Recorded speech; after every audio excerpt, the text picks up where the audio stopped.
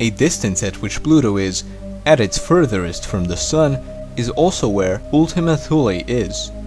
That distance is also really far away from us.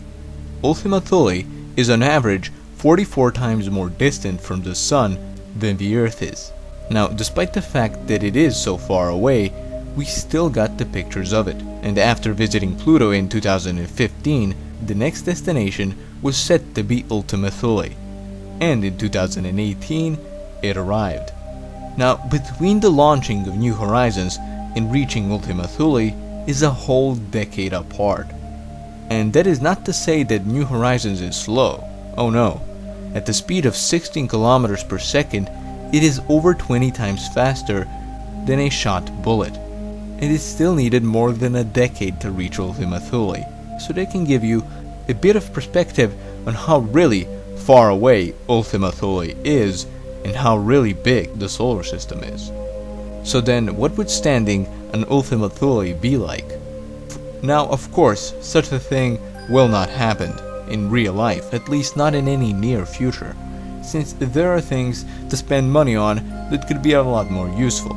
But if such a thing were to happen, what would it be like? Now, getting to Ultima Thule would be a big problem, since it is so far away, and with current technology, it is impossible to sustain a manned trip there.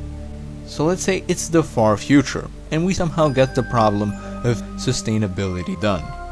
I do believe that that will actually happen sometime in the future. So as you would be approaching Ultima Thule, you would immediately notice that it is a very dark place.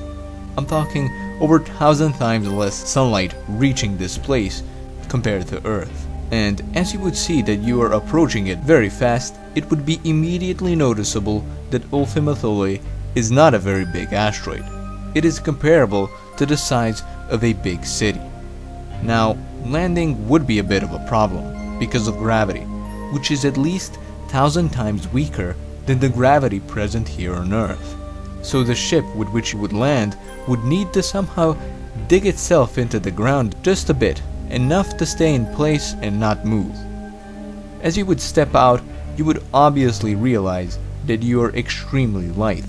Your spacesuit would probably be specially designed for Ultima Thule so that your feet would stay on the ground. Likely the bottom part of the spacesuit would be heavy so that you could walk somewhat normally. Still, walking would be quite quirky. If you for some reason wanted to jump and escape asteroid's gravity and just float away, well, you would not be able to do that. That is because despite the fact that gravity is so weak there, you would still need to jump at the speed of at least 30 kilometers per hour, which is not possible for humans. But you would actually jump very high. So as you would step out of your ship and look into the distance, you would see a dark terrain, which is in general smooth, as in there are not many hills nor craters. As you would move throughout the asteroid, you would most likely notice that the asteroid is split in two parts. It's like this one asteroid is actually made of two asteroids that are melted together at their ends. As you would be passing through this from your perspective valley, you would notice that the gravity would actually change depending on the place at which you are at, because the mass is not evenly distributed across the asteroid. As you would look up into the sky, you would see the sun, but it would be incredibly dim, and you would see the sun at least 6 hours into the past. That is because light needs 6 hours to reach Ultima Thule from the sun. But this also means that the Milky Way would be a lot more pronounced, and you would see it very clearly, a lot better than here on Earth. And if you needed to communicate with someone from Earth, well, just a single message would need at least 6 hours to reach Earth, and it would need additional 6 for you to receive a message from the Earth. So pretty much no one could really help you, as you would need so much time to communicate. So standing on Ultima Thule would be an interesting, but for sure a very scary experience.